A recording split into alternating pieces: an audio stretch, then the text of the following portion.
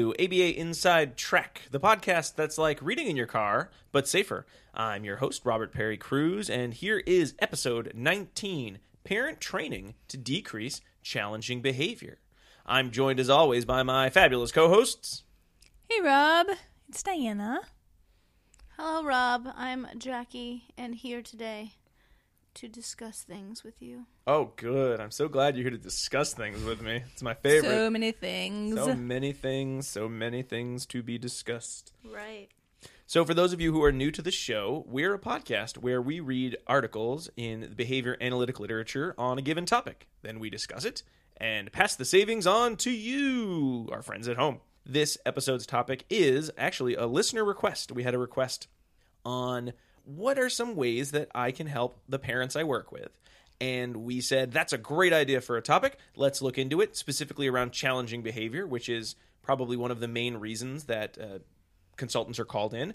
And unfortunately, there was not a lot of literature on the topic. So Diana and Jackie, you usually do most of the sort of background research, unless it's a topic I have more experience in. So what was sort of the tenor of that research search? When I was looking around, I was focused specifically on looking for parent training related to decreasing challenging behavior. There's not a lot out there on that, but there is a lot of information out there on teaching parents how to increase behavior that we want to see. So it's not that there hasn't been parent training work done in our field. It's just been more focused on the increasing behavior side. And I think that there's definitely room to work on the side of decreasing challenging behavior, but it's also a topic that we want to approach with caution. Because if we're talking about challenging behavior in the home that could be potentially serious and harmful for the child or other members of the home, we don't want parents attempting to tackle those types of problems on their own at all. That is the work of the behavior analyst, and parents would most definitely want to have someone supervising that very closely and working as the expert in that situation. So I don't know that that's the reason why we don't have a lot of research out there. I wouldn't really think so, but I think that that's something to keep in mind as we're approaching this topic. Absolutely, yeah. So it's I think one of those scary topics that if you put out research into the world, then it could be replicated by someone that, it may not be appropriate for replication. So I think maybe that's one of the other reasons too. Yeah, and it can be really complex. Absolutely, yeah. Mm-hmm. But I would think it's always nice to have a body of literature on the subject of, for practitioners, here are some research-based tips to improve the training experience. Sort of like, well, everyone knows how to coach people to engage in all sorts of different behaviors, but there's still a need for research related to behavioral skills training to make us better at that coaching ability. I definitely think so, yeah. I was surprised, though, to be honest, when I was looking around. I thought there would be more on parent training. Yeah.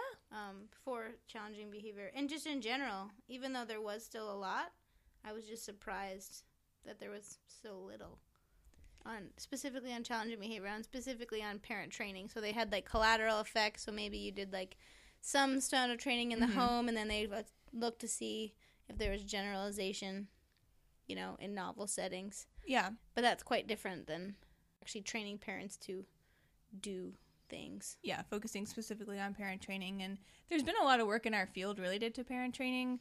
Many of the manuals that we use focus, at least in part, on parent training. So that's true of early intensive behavioral intervention, as well as pivotal response training, as well as the Early Start Denver model. All of them have important parent training components to it. But the focus is largely, most of the time, on skill acquisition and ways to work on generalization in the home versus decreasing challenging behavior. Yeah. Well, when all was said and done, we did come up with some papers to discuss. Now, there is one that you both had mentioned was a good read, but you felt wasn't quite in line with, I think, where we wanted our discussion to go for the episode. But you did want me to share. It's a really cool paper. I like that lately we've been doing that. We've been sort of giving everyone at home the two articles that we're going to talk about in depth, which are most of the time single subject design research. And then we've also been giving people what I like to call the gravy article, which is the extra juicy backbone meta-analysis type paper. And that's what you have here. All right, so Diana, the gravy article you're talking about, I'm going to make sure everyone knows what it is, and the citation will be on the website. We had the article, Contingency Analysis of Caregiver Behavior, Implications for Parent Training and Future Directions by Stocko and Thompson from the Journal of Applied Behavior Analysis, 2015. Now, did anyone want to do a very quick... I know it's a long article, so it's actually probably not going to be able to be a quick summary, but sort of a few words to give the audience sort of a flavor of what is in the article that they might want to check it out themselves. Yeah, so this article does a really nice job of bringing up some of the potential difficulties in having parent-implemented behavior programs. And one of the main things that it's focusing on is the effect of child behavior on parent behavior. So, we always talk about having behavior plans and prescriptions for problem behavior for children and how the adult needs to respond in every situation. But what those don't always take into account is that it's really an intertwined relationship, and the effect of the parent certainly, the behavior, the parent certainly has an effect on the child's behavior moving forward, but the child's behavior most certainly has an effect on the parent behavior as well. And we talked a little bit about that concept on our infant behavior episode, saying that when we hear crying of an infant, parents going to respond in whatever way they can to have that crying end. So their behavior is going to be maintained by escape from crying. While on the flip side, the child's behavior is going to start to be maintained by access to parent attention and things like that. So it goes both ways. And that's a lot of what they talked about here. And if you start to think about challenges of implementing challenging behavior treatments at home, you quickly come to the realization that the effects of the child's behavior on the parent could create some difficulties in implementation fidelity on the part of those challenging behavior treatment protocols. Corey talks some about that in this article, and I think that it's some really good points because it can be really hard, as I know firsthand, trying to remain consistent and methodical in your approach to challenging behavior at home. Even when you have it all written out, when it's your own child, it's just that much harder to try and stay neutral and be consistent with it. My little kid just knows how to get my goose every single time, and that makes it hard. So I think recognizing that those are potential concerns and difficulties in implementing challenging behavior protocols at home is a really important one as we move into talking about working with families. Right. And another thing they talk about, too, is prevention strategies. So hopefully they give us a little bit of tips on how to prevent parent training in the home.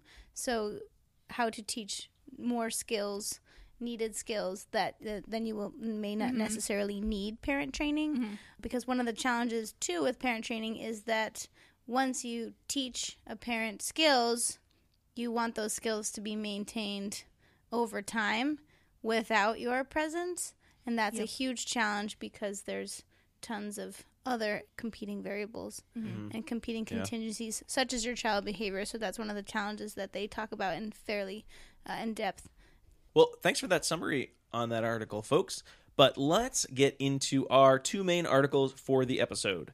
The first is The Effects of Behavioral Skills Training on Caregiver Implementation of Guided Compliance by Miles and Wilder from the Journal of Applied Behavior Analysis, 2009. And our second article is Crone and Mehta, Parent Training on Generalized Use of Behavior Analytic Strategies for Decreasing the Problem Behavior of Children with Autism Spectrum Disorder, a database case study from Education and Treatment of Children, 2016. So let's start with our Miles and Wilder article. And Jackie, you are going to take us through that one. Miles and Wilder sounds like a old-timey cowboy I was thinking cops. duo. Usually, I was thinking cop duo. No. Usually cop duo would be Yeah. the... Yeah. Because Miles. That seems coppy. Oh, well, Wilder seems cowboy. Oh. So Maybe maybe it's a cop-cowboy duo. Oh, it's we're taking it there. New genre. There'll be one with a cop car, one on a horse. Nice. Both fighting crime. That's right. Might One be of a them time travel will be thing. killed in the first episode. Yeah, right? That's funny. Well, no one's going to get killed when we read this article. This article. No. Let's hope not. Transition. No one said those were my strong points. So this article looks at how researchers can train parents to do guided compliance. And this is a common intervention that we as behavior analysts may use when we find ourselves faced with some noncompliance for our children. So, so they use behavioral skills training to teach parents guided compliance for noncompliance. And remember, behavioral skills training, BST, is one of my favorite things. A little bit of your favorite there. I always bring it up if you haven't noticed, guys. I'm like, oh, BST. So remember, it typically includes a combination of instructions, modeling, role play, and feedback, and it's been used effectively to train safety abduction skills, gun prevention skills, sexual abuse prevention skills, so many skills. So many. Oh, and we just talked about... training people to work in the field. Yeah, training people to work in the field. And our most favorite article, training people to be in a vocational setting where their job is to be a blow-up character. Remember that one? Oh, yeah. That was really awesome. Yeah. But so they use behavioral skills training to teach guided compliance because this is non-compliance is obviously a common problem that a lot of parents face, and it would be helpful.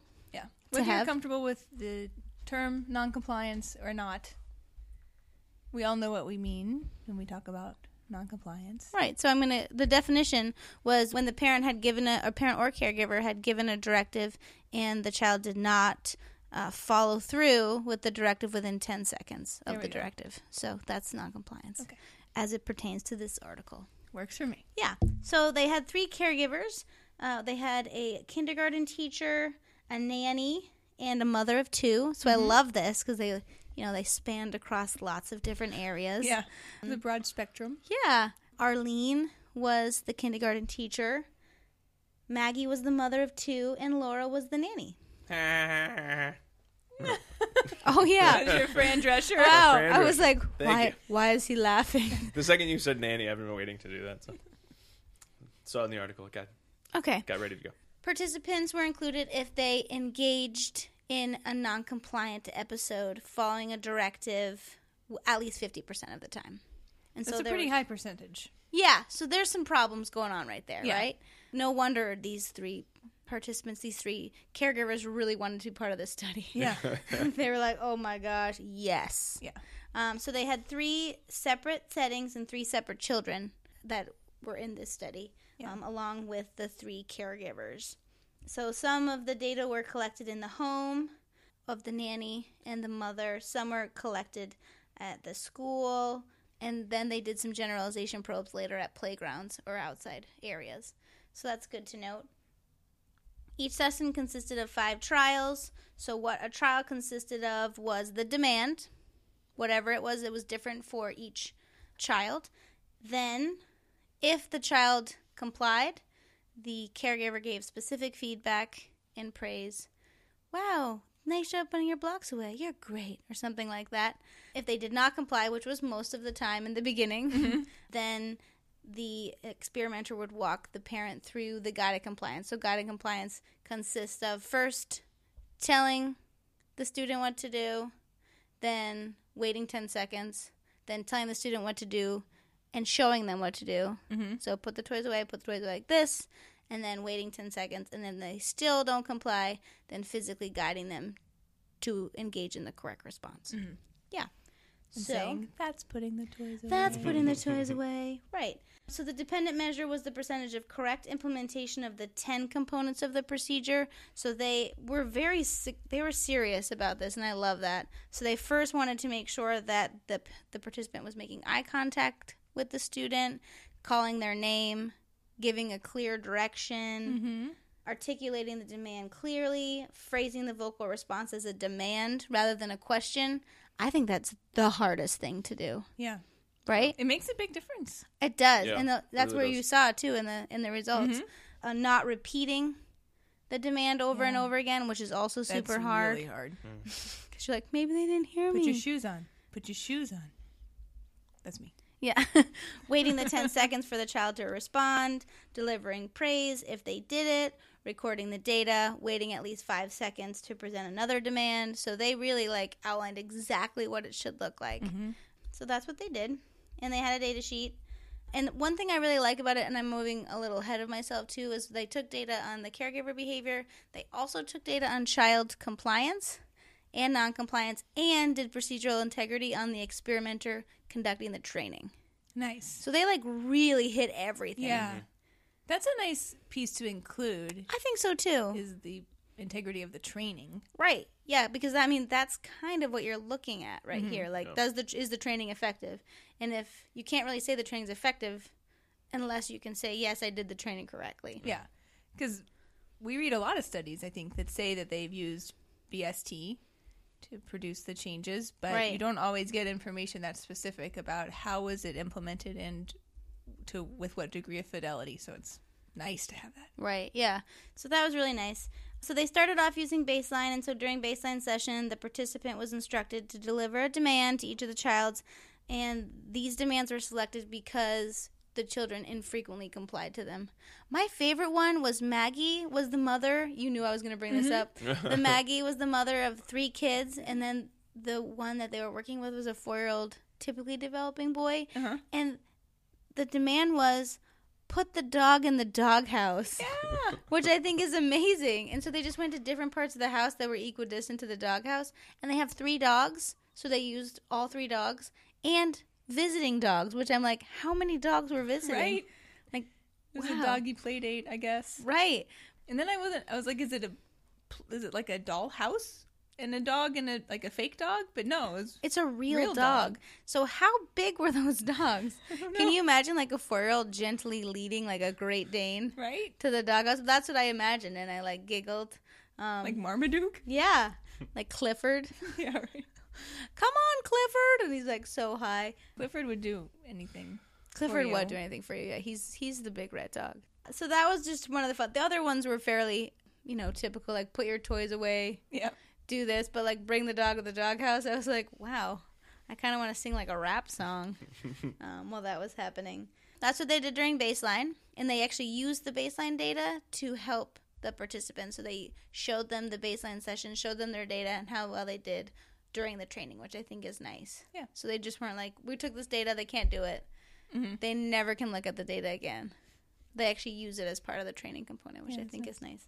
So first they did a written description of the procedure that included all of the components, and then they were given graphic feedback. So they got to see they got to see their baseline performance. Oh, I thought you meant like in gross detail. Oh, like, no. Oh, it's so graphic. No, I think it was graphed. Yeah. Okay. I think it was a graph showing, you only got 36%. Like, here are the components out of the 10 component sequence that you got wrong. I'm assuming that makes more sense. Right. It's not like TVMA. Right. Like, what? We can't watch this. It's rated R. I don't think it's that. But then, so they showed them the graph. They had the procedures. Then the experimenter went through and talked to them about each of the components, what they did great, what they did not so great. And then they had to rehearse the guided compliance procedure with the child, which I thought was interesting. Yeah. Because it kind of goes out of the behavioral skills training like model of like, we get the written instruction, then I'm going to show you, then you're going to do it. So what they did is they gave you the written instruction, then you're going to do it, then I'm going to show you, then you're going to do it again. Which it's interesting. Extra doing it. Yeah, practice, I guess. Yeah. Right. Right after that rehearsal, so maybe they thought maybe they wouldn't have to do all of the other stuff. Right. But it looked like they must have to. So after they did the rehearsal, then the experimenter modeled the correct behavior with the child and placed the emphasis on the specific things or components that the caregiver did wrong. So I think that's helpful. And then they gave it back over to the parent. So then they were providing role play, and with the child though, so it's not like real role play because it's actually happening. Right. So typically role play is with like the experimenter, but it seems here that it is not. Yeah. So that's kind of cool. I wonder if there was any reactivity on the part of the children. I know, right? This is like, they're like, all these people are watching me now with clipboards. Right. Probably should just and do it. And videotaping the session, right? Yeah. So, but they weren't allowed to go to the post-training sessions until they got 100% accurate across all 10 components. So they were, well then, you better rock this junk. Then post-training happened. And one thing I would have loved to see is actual training session data. So they didn't give that to us Yeah. here. They gave us the pre-training and then the post-training data. Mm-hmm. I actually like to see that training data because then it kind of gives me a little bit of knowledge about what mine may look like. Yeah, we don't know later. what kind of learners these caregivers were Right. at all. Did they get it right away? Did they need extra practice? Which piece of it Right. did they fall down on and need Yeah. more practice on? Yeah. So that would have just been nice to know. I know it's a brief report. It's only Yeah. 5 pages. And they do say that the mean duration of training sessions was about 60 minutes. But how many sessions then? It doesn't tell us how many sessions or... It's broken up. Yeah. Or just No, it block was... of. Yeah, right? So I'm not sure. But that would have been interesting for me. Mm-hmm. But it's not here. Agreed. But that's okay. I bet I could call them and ask them for it. I've actually done that a couple times. Have you ever done Do you that? call Miles or Wilder? I'll probably call Miles because he's number 1. Yeah. I'm going to Not send 2, a not 3, telegram 4. Yeah. to Wilder. I'm going to use my walkie-talkie with Miles. But have you ever done that? It's actually pretty fun. To what, to email the author? Yeah, and ask for the raw data. I didn't get it, though, when I did it. Oh, I Yeah. did. It was from the 70s, too. What? I emailed an Wow. author from, like, 1979, and I was like, hey, do you have this? He's like, let me check in my garage. And then he did have it, and he sent it to me. He's like, hope you have fun with this. It's old. And I was like, wow. No Jeez. way. Yeah, it was pretty cool. That's awesome. I know. He, like, really adhered to the guidelines. Kept it forever. Yeah, not just 7 years. 700 years. I'm just kidding. So post-training was similar to the training sessions, except that participants or caregivers only receive feedback about the previous session. They got some feedback on what they did the last session, but they didn't have any role play or feedback within this session. Okay. Make sense? Mm-hmm. Yeah. They couldn't rehearse or anything. Yeah. They just went with the flow. So then if they got 100% correct for 3 consecutive 5 trial sessions, then they were done with post-training. Do you think for Maggie she's saying who let the dogs out? I hope so, yeah. I hope so, too. Yeah. Who? That was probably the reinforcer. Yeah. Oh, I hope. I hope so, too. Because he was 4-year-old. Yeah, He was I two- would do it for that. Yeah, me too. I actually had a student a long time ago who we couldn't find any effective reinforcers.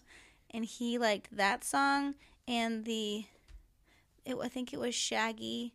Someone caught someone in the bathroom. Oh, yeah. Remember that song? Yeah, I do. I can't remember. Creeping on the girl next door. Yeah, that one. Yeah.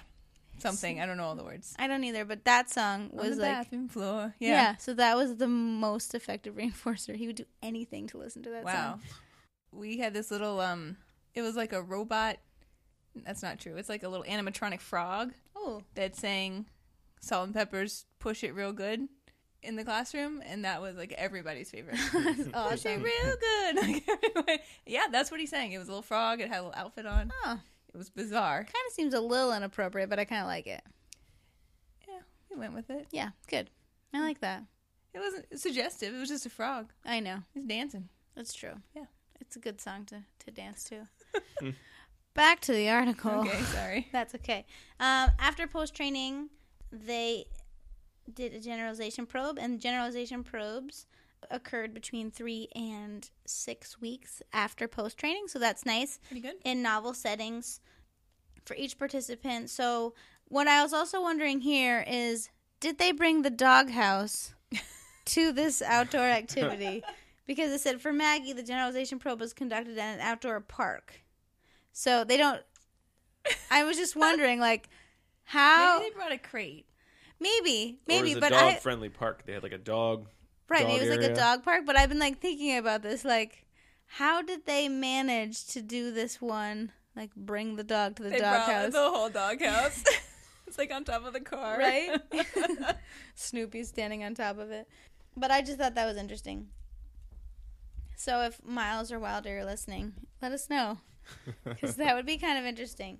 But yeah, so that's what they did, and they saw pretty good results. You know, Yeah. we saw low levels of independent responding on all 10 components and baseline levels, but then following training, post-training was at or around 90% correct and above for all This is participants. the caregiver behavior. The caregiver implementation. behavior, yeah. Okay. Yeah, sorry, I didn't tell you that. Yeah, it was really high levels and consistent levels across multiple sessions. their criteria was 3 sessions at 100% correct, but no one got below 90% correct, which is pretty interesting. Excellent. Yeah. During the post-training sessions. Good. And then with generalization probe, Arlene still maintained 100% correct responding across all 10 components. It looks like Laura, who was the nanny, saw very slight decreasing trend, probably around like 95% or so. She must have missed 1 or so component. And then Maggie had a little less responding. Maybe it's like 87% with that generalization probe for the doghouse. But Right. but still fairly high for some FEX. Being out in a park. Yeah. And she was in the elements. Right. She was in the elements. So I just think that's really nice is that they really, I think they did a nice job here at covering their bases. Procedural integrity was high. Mm-hmm. IOA was high. They really wrote down the components of the caregiver behavior. They also saw that child compliance increased, although the data are not present in this specific article, but we could email them. I'm sure they have them. Yeah, they have that data. And, for 2 of the children, they saw increased levels of compliance. For not 1, they did not, but that's okay. Yeah. So I'm happy with it. Yeah. I thought it was good. So it just shows you another way that behavioral skills training can be effective across the board to teach skills. It's a secret message of all the podcasts. Yeah, right? Everyone, behavioral skills training. line. And it really is helpful because it, not only does it strengthen the literature on behavioral skills training, but it also shows us that we can use this procedure with caregivers with little to no experience in behavior analysis. So these weren't like moms that have had years of experience working in home with their kids and their therapists and their caregivers, because all of the kids had typically developing or non-specific learning disabilities. Yeah. So they didn't have a lot of experience with ABA or with this type of procedure. So that's helpful. And then they were able to maintain it and generalize it to a novel setting. Yeah. And I bet Arlene generalized it to other students. Oh, yeah. I bet she definitely used She was it. the daycare teacher. Yeah. And they did say that the one problem, the one common error that everyone made was phrasing the demand as a question, which everyone does, right? Do you want to do your homework? No, of course I don't, right? Then you're like, I'm screwed. Yeah. And also praising the child for compliance even after they guided them. Oh, okay. So not giving contingent responding on independent responding, but on prompted responding. Which these things aren't horrible, Right. but, I think the question one, that's something that I know I try to get anyone I'm working with to minimize the amount of, there's always that at least one student or one kid who gets wise and says, no, I won't. And then you're in the terrible position of saying, well, I never actually cared. Haha. Now do the thing I said. I'm sure you'll be compliant now. You misunderstood. My rule is always, do not ask a child a question unless you really care what the answer is. right. That's true. So if you're really, I wonder, do you want to do your homework? Just inquiring minds want to know. But if the expectation is you're doing it, Yeah. it's I not think I say not a question, can you professor. a lot. Yeah. Can you go put your shoes on? No, Can you please go put your shoes on? never. Right. This is what your kids say. They just don't say anything. No, they don't They respond. just don't They do it. just blank stare. No, they're like off. Children of the Doing corn other things. staring. We should have a creepy... Non-compliant. Ooh. They did have 2 limitations of the study. One, that they only taught 1 instruction. A For very each. specific one. Bring the dog to the doghouse. I mean, if it works. And so they can't really attest to the utility of the guided compliance. Well, the effectiveness of the guided compliance across multiple directives, or if parents will actually use guided compliance with other directions. So we don't know that. And we also don't know the difference between post-training and training, really, because they did provide that specific feedback during post-training. So that's just a semi-limitation that they could think about in the future. We saw good results, though, so I'm in. Yeah, definitely. So before we move on to our next article, for those of you practitioners out there who are listening who would like to apply for continuing education credit, which you can do for listening to our show, for our episodes, you will need 2 secret code words that we've hidden throughout this episode. And our first secret code word is nachos, the delicious chip / cheese / maybe beef or chicken / maybe chili or sour cream, jalapeno. You could put all sorts of stuff on those Don't forget nachos. the black olives. Black olives. Oh, yeah. Plenty of things. You don't need to write all of those down. All you need to know is secret code word number 1 is nacho. Nacho. Nacho. Let's move on to our next article on parent training. And Diana, you're going to lead us in a discussion of Crone and Mehta's parent training on generalized use of behavior analytic strategies for decreasing the problem behavior of children with autism spectrum disorder. So, away you go. All right. So this article focuses on teaching parents how to implement a behavioral intervention plan to work on decreasing challenging behavior during mealtime. And they did a really interesting job in that they made a comparison between teaching the skills to parents with the child present initially in a home-like setting or a clinic setting, and then in both cases made comparisons to how well those skills then generalized over to an actual mealtime in the child's home. There were 4 parent-child dyads in the study, and they addressed many different variables here. But what I first want to say is that the purpose of the study was in multiple parts, and I'm going to kind of quote a little bit from the article. So they wanted to look at evaluating the effectiveness of their training procedures for teaching parents of children with autism to implement a function-based intervention plan in a non-trained setting. They also wanted to look at the effectiveness of the parent training to decrease child problem behavior. And then finally, they wanted to look at the role of the training location in response generalization, as I mentioned. Mm-hmm. So there were 4 children in the study who were all diagnosed with an autism spectrum disorder, and they each were in a dyad with their parent, the mother in all cases here. So the 4 children were Christian, who was age 8, and his sessions were conducted in a home-like setting. It wasn't in home, it was in like a little, I think in their facility it was set up like a little mini kitchen. The clinic, yeah. Yeah. Matt was 6 years old, and his sessions were run in a clinic-like setting. Ryan was 8 years old. His sessions were in a home-like setting. And then Kenny was 6 years old, and his sessions were in the clinic-type setting. Mm. And like I said, all of these participants had challenging behavior related to meal times, so that is what the sessions were focused on. There were several dependent variables that they were looking at here. For the parents, they were looking at accurate implementation of both antecedent and consequent strategies that were related to increasing and decreasing the child's problem behavior. And those were, the parent behavior was what determined when sessions changed phases, when they started to target different skills rather than the child behavior. But they also focused on child problem behavior as well. They measured that too. The problem behavior of the children varied child to child, of course, but they included things such as flopping, throwing silverware, hitting the child's head, climbing on the table, bolting, and out-of-seat behavior during mealtime. Right.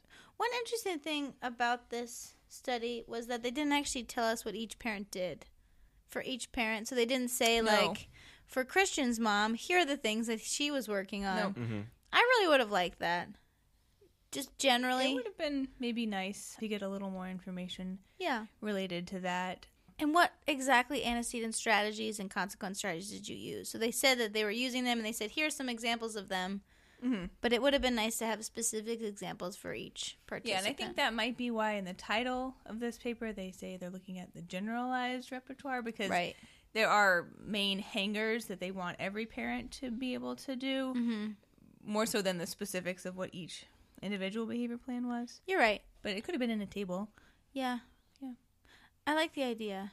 Mm-hmm. Okay, so to delve into more depth related to the dependent variables, here they were looking at both correct and incorrect implementation of antecedent strategies and correct and incorrect implementation of consequent strategies for the parents. Again, remember this is all related to like one specific mealtime arrangement. So what they were looking for was the parent invite the child over to the table, present them with a choice of reinforcer to earn, and everyone had the same kind of basic meal plan of take 3 bites of the less preferred food and then access more highly preferred food. that's a topic for a different day, whether we like that as a feeding program or not, but that's what they were looking at here as the whole package. And then there was a terminal reinforcer at the end of the meal. Right. And it was important to note, too, that parents needed to, like, get everything ready before the child came to sit down at the exactly. table. So that's important. So that was part of the antecedent strategies. So there were 4 of those that they were looking at, which included, did they conduct a mini preference assessment with the child to identify a reinforcer? Did they use clear expectations and language, such as come sit down? Did they have all the needed materials present before they invited the child to come to the table? And did they have clear environmental cues set up, like the chair pulled out so the child could sort of see, oh, it must be mealtime. I see my plate. I see my chair ready for me. Incorrect antecedent strategies were basically the opposite of all those things. Like they didn't do a preference assessment. They used generic language like, oh, are you hungry? They did not have all the materials present, and they didn't have all the environmental cues ready. So the parents' behavior was measured on each of those components for antecedent strategies, and then for consequent strategies. They were looking to see if the parents provided contingent delivery of the reinforcer following appropriate behavior on the part of the child. Did they present 3 bites of food without additional prompting? Did they have the terminal reinforcer present but out of reach? I like that. During the session. You can see it, but you can have it. Yeah. Which was part of the environmental arrangement. Did they block problem behavior? And then did they redirect with only 1 verbal prompt followed by physical guidance when problem behavior did occur? So those were the things they were looking for. And then if that did not occur, that counted in the incorrect consequence strategy category. And those things included only providing verbal praise that was not very descriptive, such as just saying, great job. Not providing contingent reinforcement, following consumption of bites, allowing the child to leave the chair if problem behavior occurred, and then providing repeated verbal redirections. That's the one that I would get docked for. Yeah. I mean, all of these things are super common. So when we're talking about these parent training, I keep reminding myself that we're not saying parent training because the parents are, like, bad parents or they, like, need help or, it's really just honing skills that they probably already have that they've forgotten. Or maybe we all need help. Right. Yeah. Everybody needs help. I wouldn't know any of this stuff coming into being a parent without having prior experience working with children as an ABA therapist. Yeah. I don't know. What do you even know? Very true. Yeah. And I think it's also crying because they're hungry. Right. That's all you know. That's true. And that's probably all I know right now. They must not like this food, so I'm going to let them leave. I mean, like, that's common sense. That makes sense. Yeah. And if you don't have this type of background, it doesn't become clear that, it might be shaping up this repertoire of challenging behavior like that. Yeah. It's not language that you would ever think of. Right. And sometimes I think parent training is helpful because you're so close in the situation. So I know I've talked so many times about my bad dogs. One I have good dog and one I have bad dog. I actually knew what I needed to do when my bad dog was displaying her least reactive behavior. Like, for the most part, I had a general knowledge. Obviously, I didn't know the quite subtle cues of, like, dog behavior because I didn't know that yet, and now I do. But I knew what I needed to do, but that doesn't mean I did it. Yeah. Too. Right? Like, I was just like, why is she being so bad? Yeah. And then I would cry, which isn't helpful. Yeah, but talk about the child or dog effects on your behavior. Right. Right? Mm-hmm. It all comes back around. It really does. They really feed on one another. So if your child's upset about something, then you're going to react in a much different way than you would if you were at work and trying to deal with these problems. Right. So it's just something I just wanted to, like, put it as a side note that parent training is really important, not because we think parents are inadequate, but because it's a hard job. It's probably the hardest job you'll ever have. Yeah, so I completely agree. Yeah. Yeah. So these are good reminders for everyone. These are all related to really concrete things. It probably helps many parents to have it written out and kind of laid out, and also almost the freedom to say, this is what you should do. You don't have to try to make all those decisions in the moment. Like, this is the protocol. This is the order. Right. Stay consistent with it. Do this every time.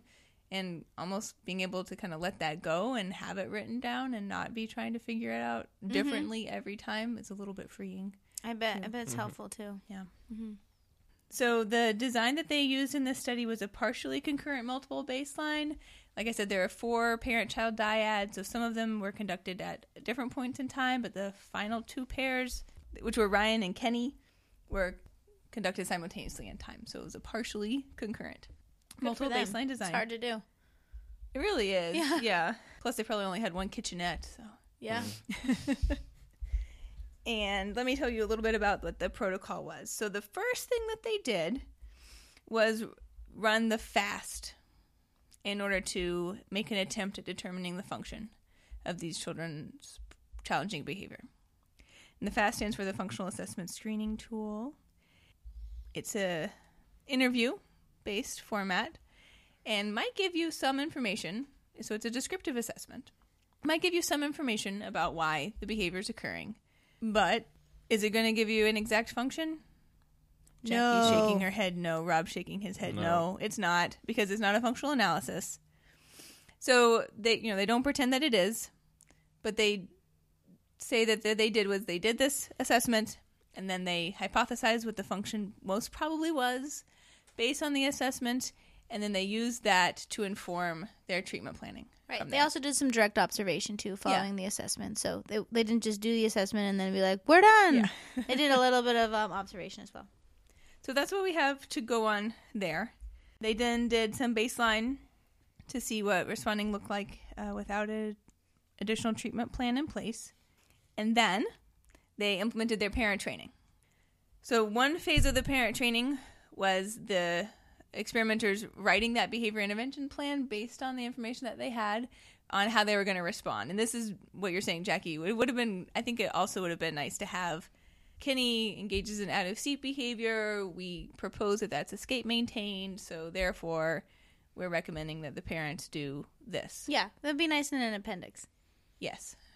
They do include, when they talk about the consequence strategies, that they're asking all the parents to redirect challenging behavior and keep the kids in their seat. Right.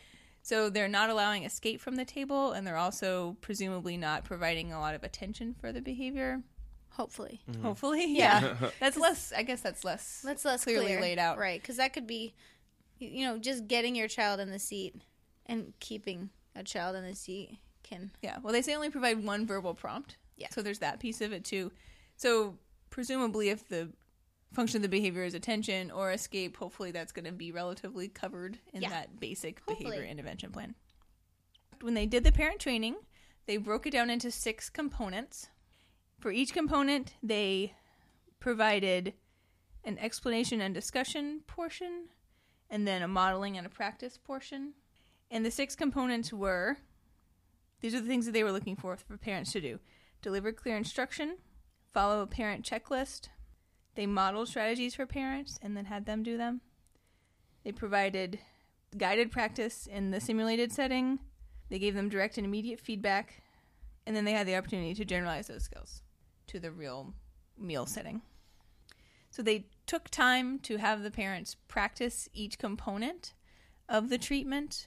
And basically what they were doing sounds a lot like behavioral skills training. It does, yeah. They don't call it that, but they have instruction, modeling, and feedback. Right. And practice, sorry. Yeah. And practice and then feedback, which are all the components that you would see in behavioral skills training. So that they don't call it that, but it does kind of sound that way. It does. And that is what they did. So to look at the graphs, they have 2 graphs. What they were focused on here was percentage of accurate and inaccurate implementation of the antecedent and consequence strategies on the part of the caregivers in the first graph. And everyone's data look pretty similar.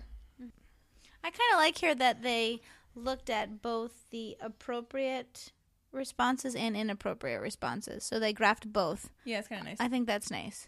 Yeah.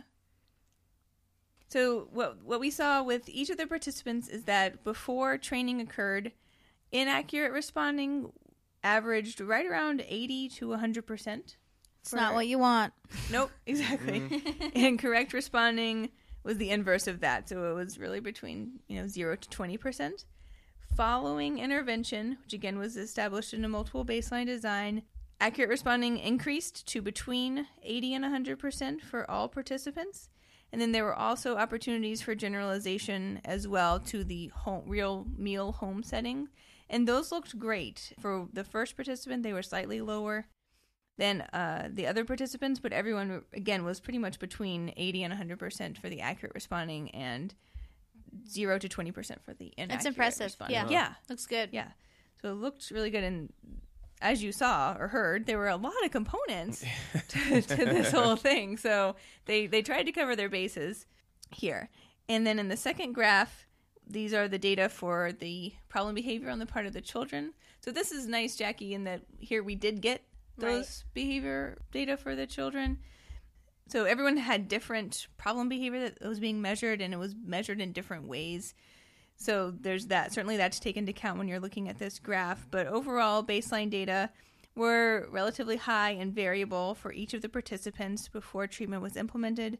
Following parent training, challenging behavior was much lower for everyone. Yeah, and some even had near zero rates, which is pretty awesome. For Christian, Ryan, and Kenny, their rates of challenging behavior following parent training were at near zero rates, which is quite impressive. We can talk more about feeding maybe at another time, but it's not always the easiest thing. It's hard to implement and get challenging behavior reduced for. So those are really quite nice results that they had. And then for Matt, his data were just a little bit more variable. The rates that we were looking for here for him, the measurement that they were using for him was percent intervals. Before training, it was between 80 and 100%. Following training, it was, some were still as high as 40%, some were around 0%. So there was a little bit more variability in his data, even at follow-up. However, overall, challenging behavior was reduced for all participants following the implementation of the parent training protocol. Social validity, they also did that for the moms, and they had some good data there. I love that in the discussion they say, anecdotal notes suggested that the parents were surprised at how well their children responded to the implementation of antecedent and consequence strategies. Yeah.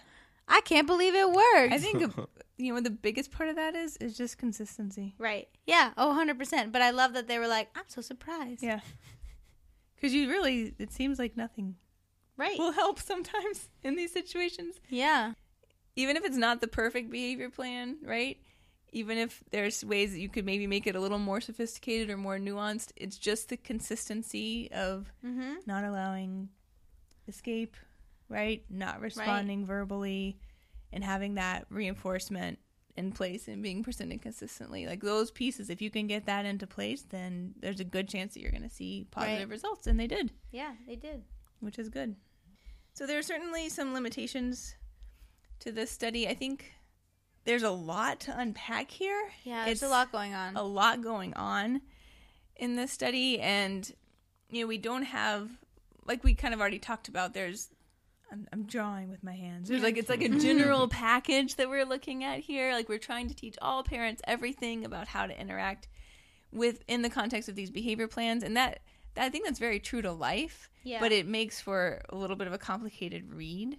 A complicated read and a complicated replication. Mm-hmm. Definitely. Yeah, there's a lot of just unknowns about what exactly did this look like and how would you go about making it again. There's also the aspect of not doing the functional analysis and you don't fully get the function of the behavior for the kids. That would have been nice to have. Another thing that I was a little bit concerned about too is because they're dealing with food, they didn't talk about referring first to a medical doctor. You're right. Yeah, to make sure that it's not something biological and that it is actually behavioral. Mm-hmm. So that's something I hope that they did and they just didn't report. Yeah. Because it is part of our ethical guidelines now to always rule out biological variables before we do any type of assessment. So that I was like, ooh, I hope they did that. Hopefully we just didn't get that piece of information. Yeah. Maybe they had to cut out some words. Yeah. Because this is a big article. A recent pediatrician appointment or something. Yeah, at least something. Yep. That was one thing. I like that one of the other limitations they posit is that everyone was really well educated, and that's why it worked so well. I'm not sure that. Maybe. I think they're just saying they had a limited sample. Right. Mm-hmm. So we can't speak to the generality of the findings to other populations. It's like all participants were educated and employed, belonged to a relatively upper middle class family with a fairly stable life, and appeared able to fluently communicate with the interventionist. That's nice, but I think better to note that than not note it. Right. Yeah, But- I just thought it was funny. It was kind of That funny. They've got their junk together, so that's why it worked. Right. There's they another article consistently we came read to a long time session. ago. I remember I had remember that. something along those lines. Yeah. It's like they were all very well off. They lived in mansions. It seemed very irrelevant to the. It was to the because study. it was a university-based preschool. I actually remember Yeah. this Oh, because okay. I laughed. Yep. They're like, everyone can speak multiple languages. Yeah, exactly. There's got to be a more tactful way to write that I in, know, your right? research paper. So what I did like about this article is that it seemed very much a real life to research, Absolutely, Article. yeah. Mhm. Uh-huh. right? Yeah, this is what they did, and they tried real hard, and they did succeed. Mm-hmm. It's messy because real life is very often messy, and working with parents, there's so many different variables at play, and they did their best to try and distill it down. And even though these kids had different challenging behavior, they sort of tried to stick it all together so that Right. there was something to hang on to and speak to the larger training that they were providing to the parents. So I appreciated that a lot. This is when we are doing parent training with families, I think this is a lot of what it can look like Yeah. when it's done well. Right. So trying to capture that on paper isn't easy at all, and that's what the attempt was here. So I really appreciated it for that reason. I did too. Yeah. It's very nice. So I guess with our two articles out of the way, it's time to pull into dissemination station.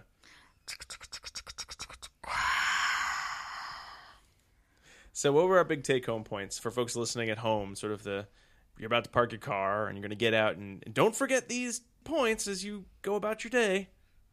Parent training's important. That's a softball I just threw to you there. I The know, parent- right? And I hit All it of this out of stuff the is park. the best. No, I think it's super important because I'm not around all the time. You know, like Diana's not around all the time. So if we can give parents tools to effectively work with their children in everyday life, I mean, it's going to be better for them. They're going to be less stressed. They're going to be more confident. And then in turn, their children are going to see more predictability, more consistency, and usually have less problem behaviors if we can implement good parent training for these complex, challenging behaviors. A sad thing, though, is that there's not a lot of research out there. I know. I know why. I mean, like, we can kind of posit why, but I was a little disappointed, actually. I was surprised Me that too. there is not very much out there, assuming that I'm searching for it Right. under the right Yeah. terms. Well, and for increasing behavior, you had a much... Definitely. There's lots there out were there. many more options for increasing. It was decreasing that seemed to have the lower amount of published research Right. available. Yeah. And again, we're all recommending that if there's any type of serious challenging behavior happening in the home, that any type of implementation of reduction programs should be overseen by a behavior analyst. Right. But that to me doesn't explain why there's not a lot of research out there. Because parents do still need to be trained. Many, many, many children who engage in relatively significant challenging behavior continue to live at home. Right. And And continue to destroy their homes. sometimes. Yeah. Yeah. What I like about both of these articles is that they're working to teach an overall useful repertoire Right. on the part of the parent. So yours was guiding compliance, and mine was general how to address challenging behavior in the sense of Right. don't give it a lot of attention and redirect. Follow through. Yeah. Yeah. And those could be applicable across multiple different settings, multiple different types of challenging behavior, at least until you can get someone else in there to take a look at it with expert eyes and give Yeah. you more to go on. Yeah. It's good. It's good research. We need more of it. We need a lot more of it. Yeah. Working with these types of repertoires, I think that although it's a little nebulous to pin down exactly what's going on, these are repertoires that we could be teaching to parents and having them be applied in different settings in different ways and continue to look at the fidelity of the implementation on the part of the parents as well as the reduction in challenging behavior on the part of the child. It would be helpful Yeah. to many families Yeah. I like it. and as many practitioners too to get a little better handle on how should we best help parents to work with some of those milder challenging behaviors. Right. And I think Beyonce, I thought you just said Beyonce. I think I I thought you. beyond the what? I thought you said Beyonce. No, As I don't want to talk about Beyonce Beyonce. says. No, no Beyonce tangents. You didn't say that? I didn't say Beyonce. beyond the... Oh, both Diana and I heard Beyonce. Well, you know, I'd like to see more research for all the single ladies, all the single, the single moms. Ah, ha, ha. No. All the single moms. So, beside your point, Diana, about the intensity of behavior might be a reason we don't see so much research on the parent training component. You bring up the good point of, well, it's great. Well, it's great. It's necessary to have something in place and have a behavior analyst and solely behavior analyst looking at decreasing a behavior that is of severe intensity, that is increased possibility for injury for the student, for the parents, for the environment, for the community. But it's sort of one of those things, we talk about this sometimes when we're looking at the articles of, well, what about the generalization? What about the extension of this? It's great to decrease something for we have to do something to decrease this behavior for safety. But then what do you do if it doesn't maintain over long periods of time? And there aren't that many articles I read that have anything other than, say, maybe the 3-month or 6-month follow-up. Usually those are about more acquisition skills than they are decreased behavior. Sometimes they are. And that is an important piece, because it's great that you can go to the clinic and say, all right, we did it. SIB is down to almost near zero rates. Bye. Right. Here's the paper we wrote about your kid. Yeah, you can read that and see what happens.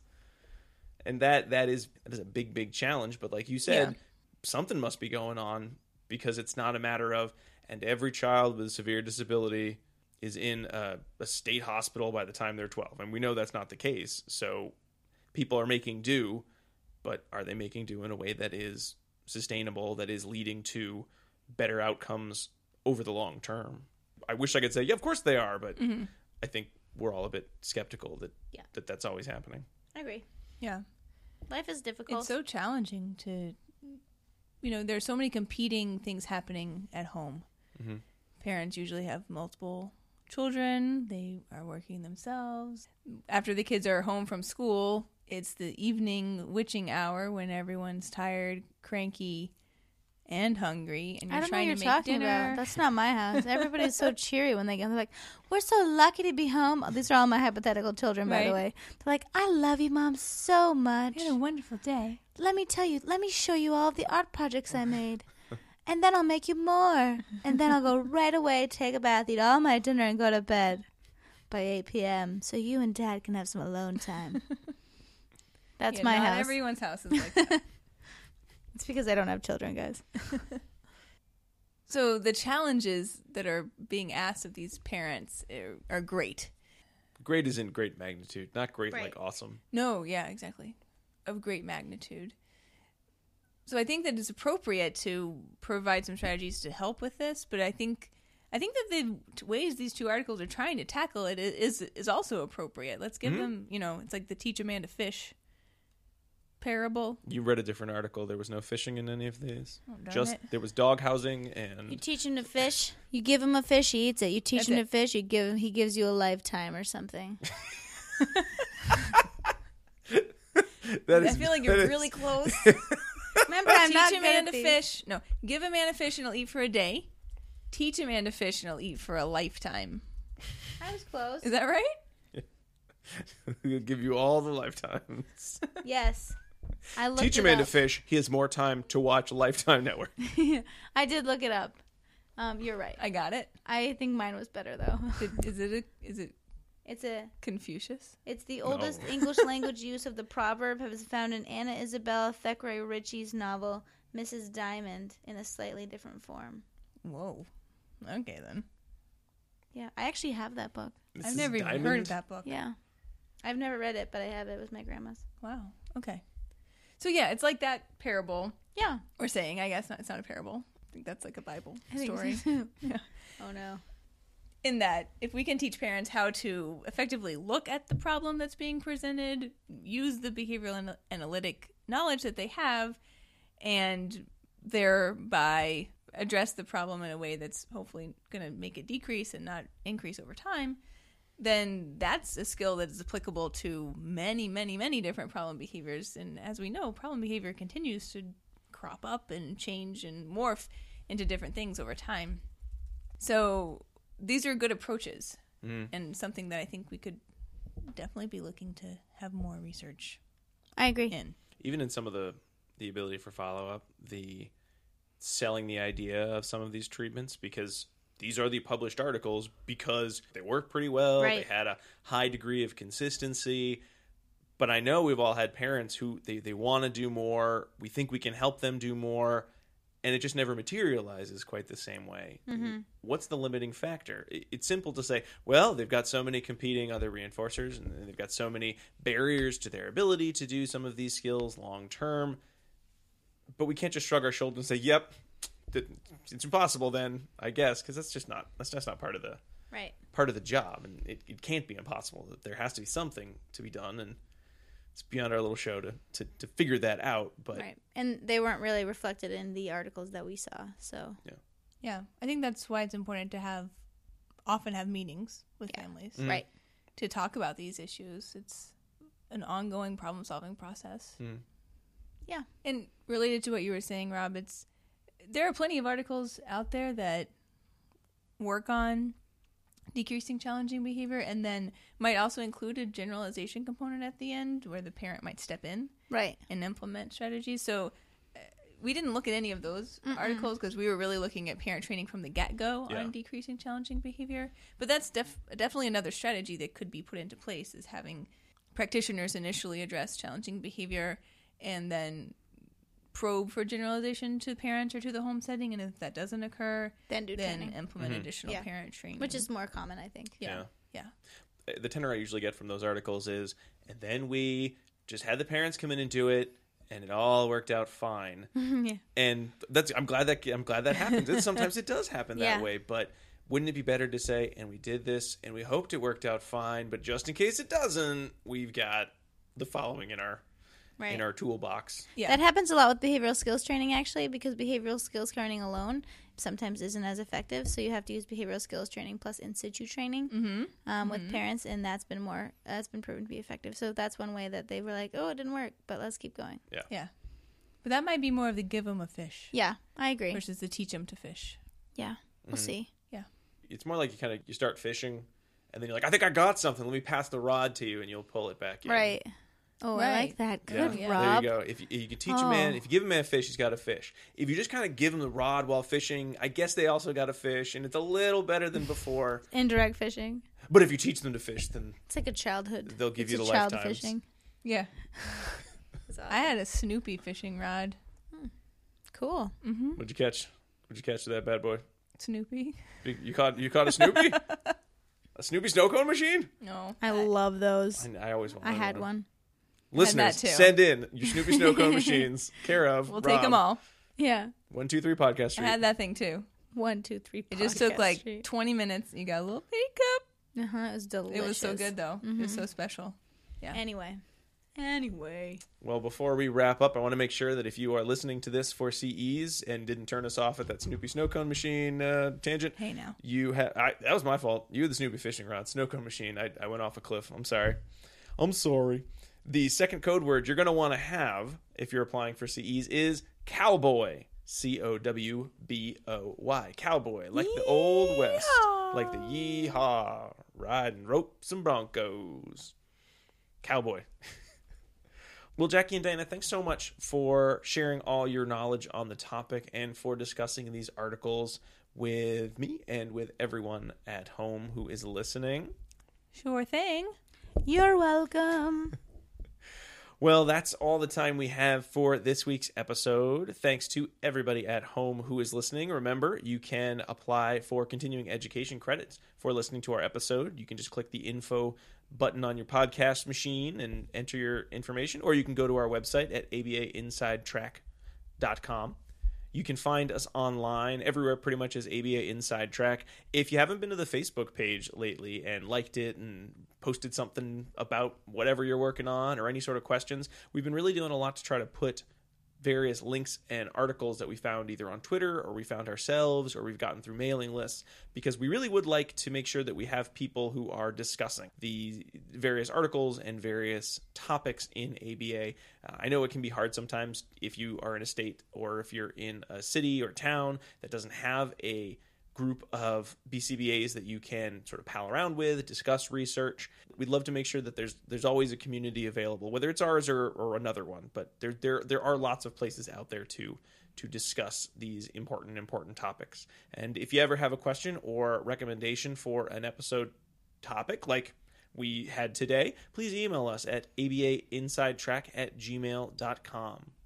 We'll be back next week with our preview episode where we discuss what our next big, long topic will be. But until then, keep responding. Bye!